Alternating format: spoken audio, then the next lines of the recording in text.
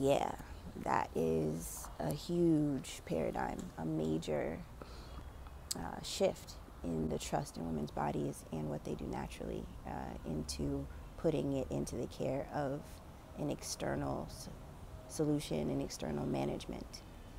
And that's wild to me. There's also a guy named Dr. Joseph Daly. He was an author of most of the major obstetric text that was used in training obstetricians at the time. It was 1915. And he wrote specifically, I wrote it here, I'm reading it. He described childbirth as a pathologic process that damages both mothers and babies, often and much. He said that if birth were properly viewed as a destructive pathology rather than a normal function, the midwife would be impossible even of mention. These are his words. Yeah, so because of that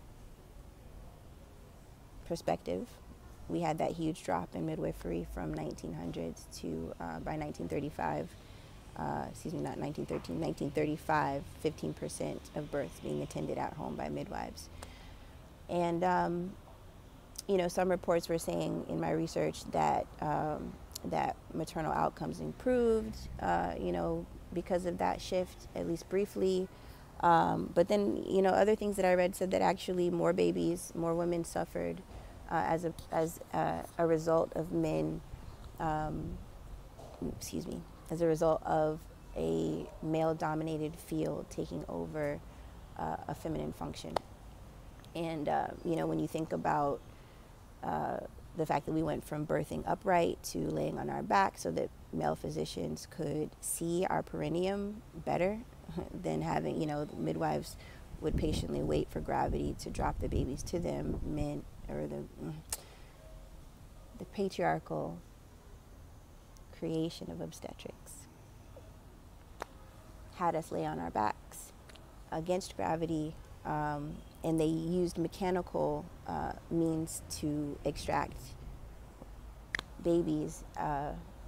Forceps deliveries were more common after the medicalization of birth, which meant long recovery times for women. Episiotomy, where you cut the perineum vertically or at an angle, was more common, which is extremely hard to heal from. And then, of course, as we move to modern day, cesarean sections are sort of the new manifestation of the management of a natural process that many women can do naturally with gravity, because we even have more access to health care, good nutrition than we ever did in the past.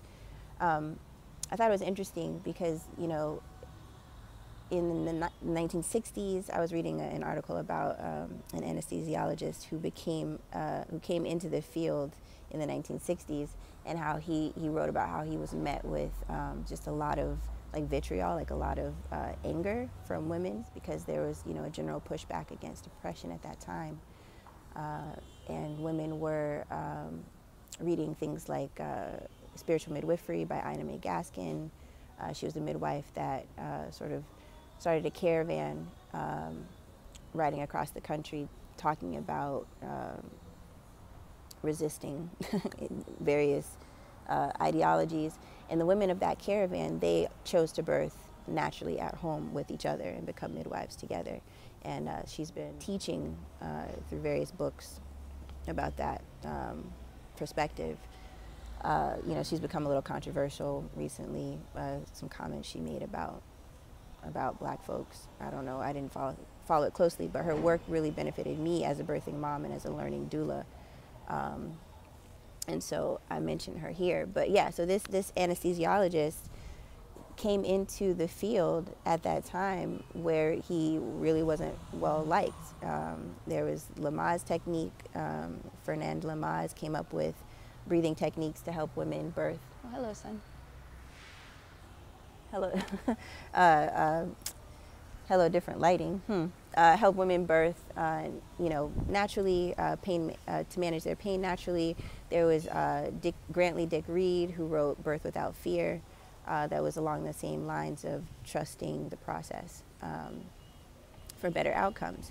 And so that really brings us to today, where we're sort of in this limbo period of deciding the best way to birth our babies, the healthiest way, and it's up to us to really decide what we value.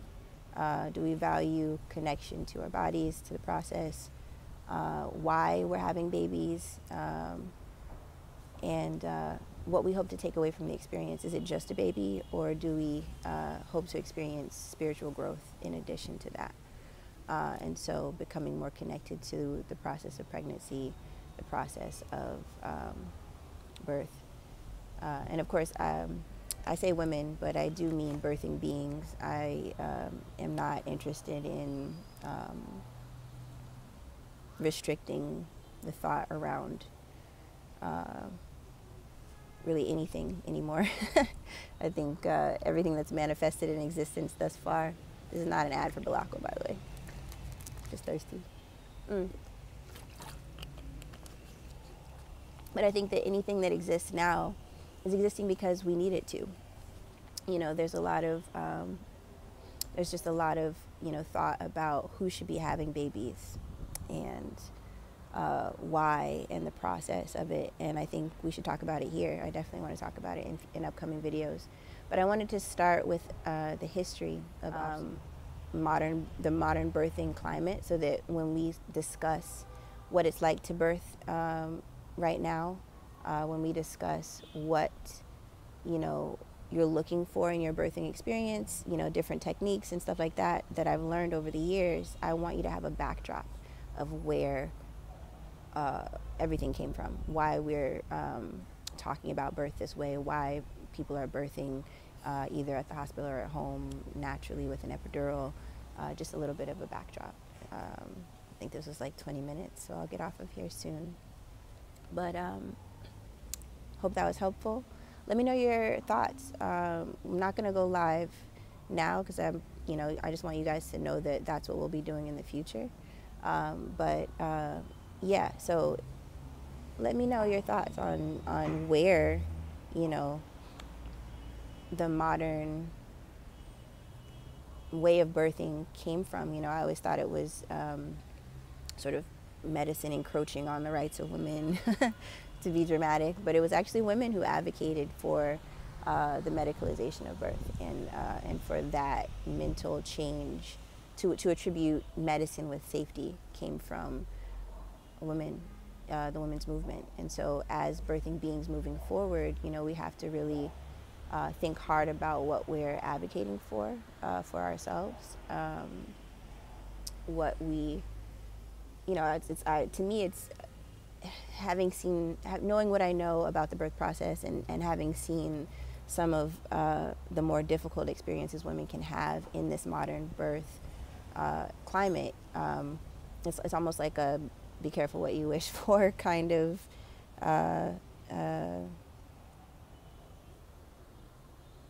realization for me. Yeah, so we just have a lot to talk about, so I want to bring to you here in future episodes, some of what I know about, the mechanics of a successful birth, but then also I want to discuss with you where you would like to go. Some of you are giving birth now, some of you will in a few years if you make that decision. And so what kind of birth climate do you want to be in? More medicalization or a return to nature? So if you can, write below what you think about it. Maybe even send me a video, post, let's start a whole virtual dialogue around this. And I look forward to speaking with you again soon. Thanks.